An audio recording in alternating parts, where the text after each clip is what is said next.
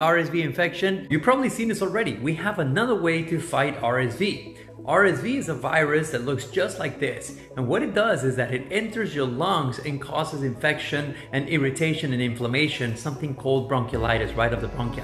The symptoms are respiratory distress, cough, wheezing, fever, and apnea. Nirsevimab actually works as a monoclonal antibody.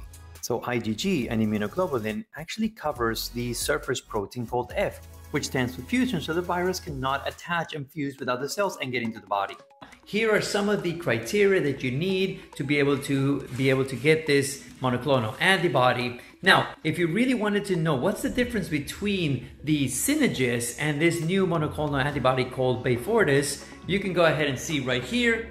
Now, I'm super excited about this because not only do you get one shot for the whole season as opposed to getting it one per month like Synagis, but then it's also cheaper too. Let me know in the comment section, are you excited about this new way to be able to fight